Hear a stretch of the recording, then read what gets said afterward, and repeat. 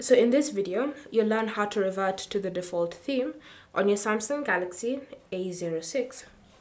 So the first step is to access the Galaxy theme store, and we have two methods we can use. The first method is by long pressing on an empty space on your home screen. And then from here, in the home screen editor, you want to select Themes.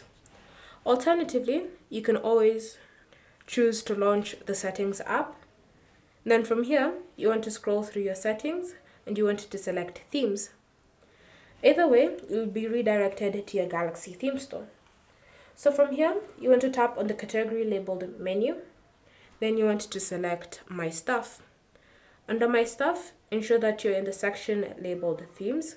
Then from here, you can see the theme labeled Default. So tap on it to select it. Then once it's been selected, you want to tap on Apply so that you can now set it as your default theme. So just wait for your phone to apply it. And once it's been applied, you'll be redirected to your home screen where you'll see the default theme has now been applied. So any changes that were there previously with the previous theme have been removed and reverted back to its default settings. Thank you for watching.